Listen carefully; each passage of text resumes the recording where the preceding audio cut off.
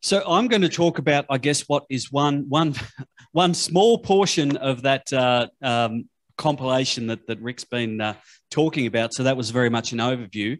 But I'm going to talk about the Deposit Atlas, the Northwest Queensland Mineral Deposit Atlas, and the 3D compilation.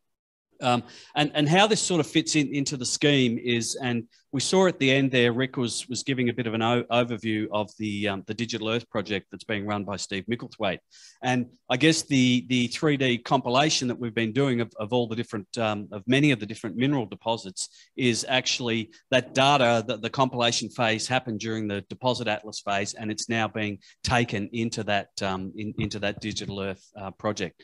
So firstly, I guess I wanted to thank the GSQ, A, for having us here, and B, for funding this work, because it's been a fantastic, I've really enjoyed working on it, because Northwest Queensland is one of those sensational places in the globe where you have so many different styles of mineral deposits and such an large size of deposits. They're really world class. And I guess I would just note that it's not just me, it's myself. Rick, Nathan Fox, and Mark Hinman have done all components of this Deposit Atlas, as well as various people from the GSQ and SMI, and also the so many mining companies who've helped us out with data and knowledge and information. So thanks to all of those. So the Mineral Deposit Atlas, we covered 28 deposits, of which I guess I'd rate 5 as really world class, and we'll have a look at them shortly. And they were discovered between about 1882 to 2006, so a pretty long discovery history. The metals that we see here in Northwest Queensland, you'll see they cover a wide, well, not just metals, you also have phosphate as well, but they cover a wide variety of different commodities. So there are the 28 deposits.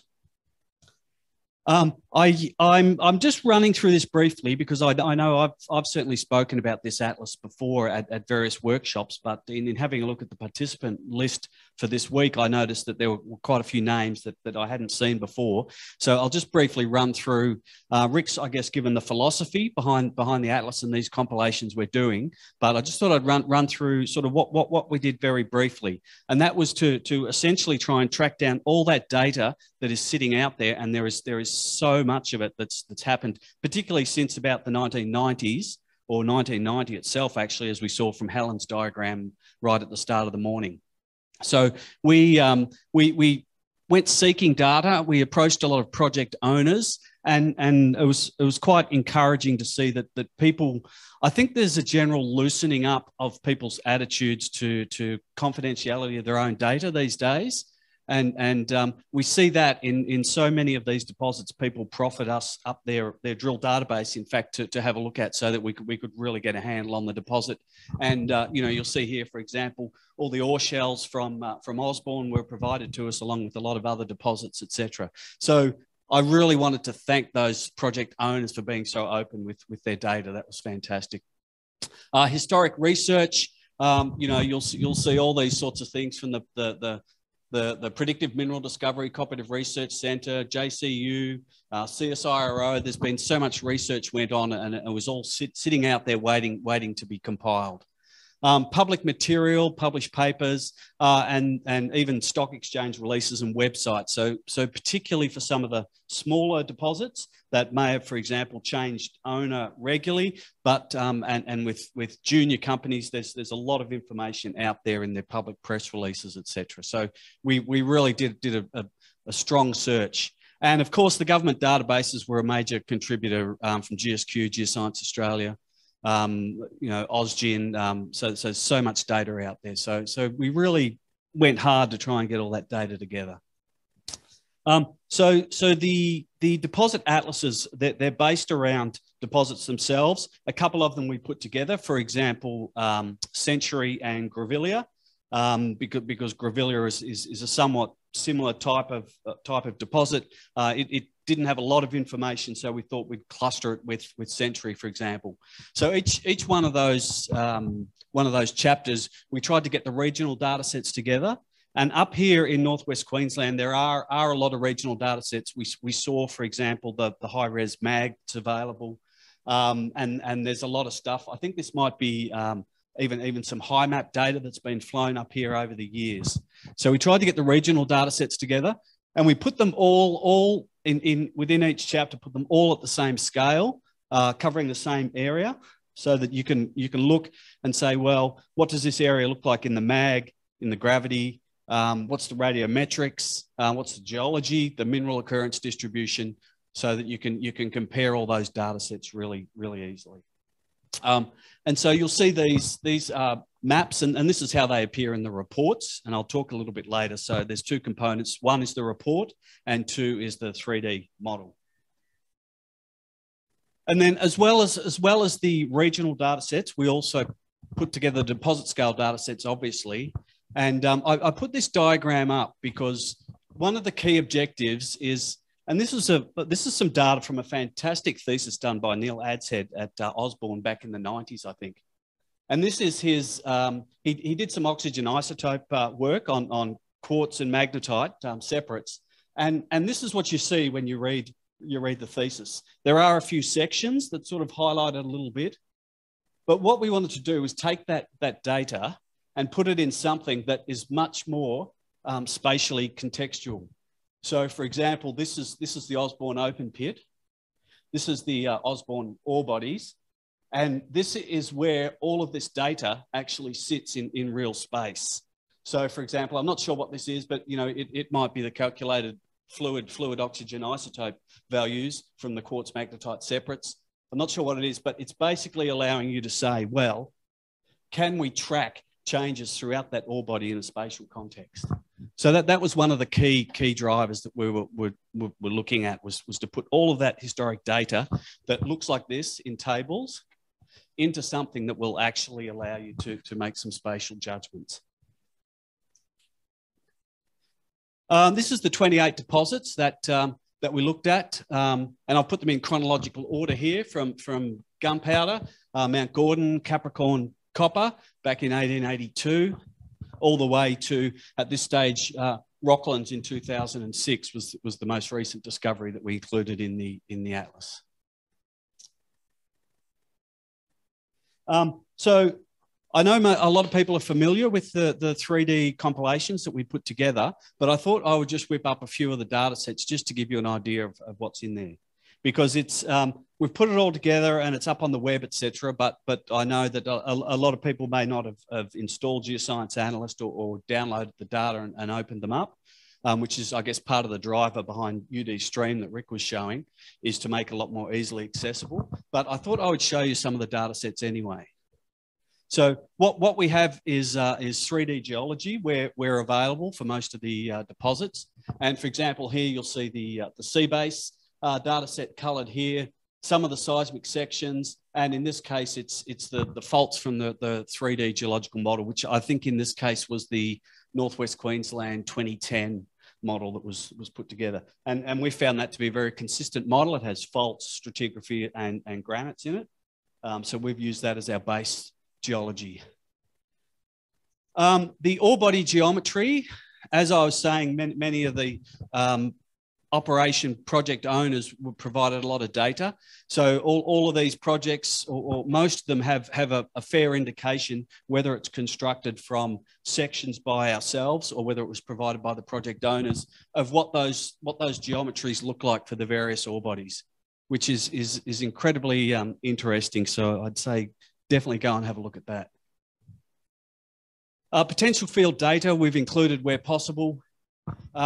We've taken a lot of this old data. So this is, for example, the Osborne deposit again, and this is some data from one of the original discovery papers, so that you can see what the data looked like using those technologies back when that was discovered. And then we've also included, where possible, new public domain data sets. For example, this is the Falcon airborne gravity over Osborne and the TMI, etc.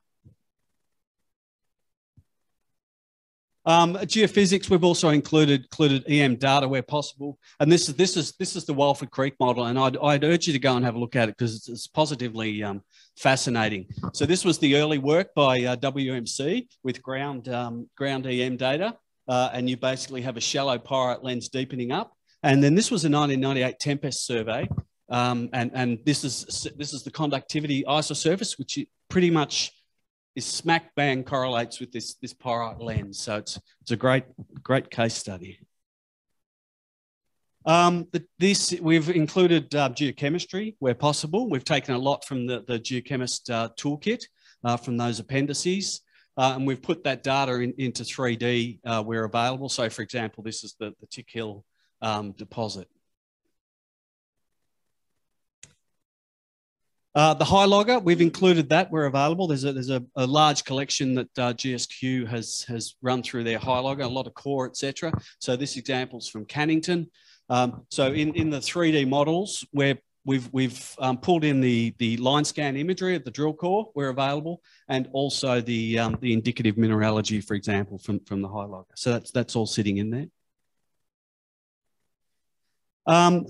Some other data sets that aren't available everywhere, but have been compiled. This is the Mount Isa copper and zinc lead silver systems. So this is the Delta O18 map at surface, and I think the one over there is the RAB geochemistry, or the surface geochemistry through the Isa Valley. So all of this data is in the reports as well as in the 3D models. We've pulled in a whole bunch of CSIRO data. This is the TEMA imagery. So this is mineral mapping essentially that happens on small cuts that are about 1.5 centimetres in diameter. And there were so many of these collected by CSIRO as part of their Uncover Cloncurry project. So we've pulled them in, and Rick was showing you the tomographic imagery from Ernest Henry.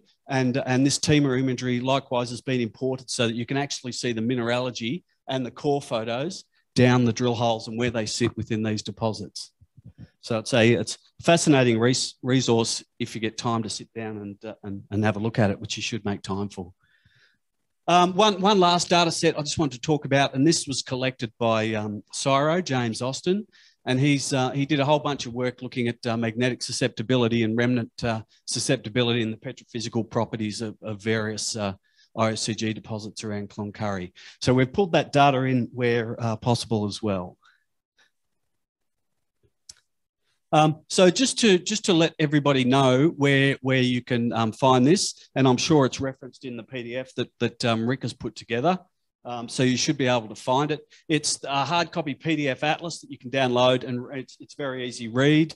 You can see all the diagrams. We're very much focused on maps rather than text so much. And then there's the 3D compilation and model. So that's available from a couple of places, the GSQ Open Data Portal, as well as the SMI website. So if you go there, you can see all the different deposits. So I think that's about it within the 20 minutes. So this is the two links to the SMI page or the GSQ data portal. Okay, so thanks for that.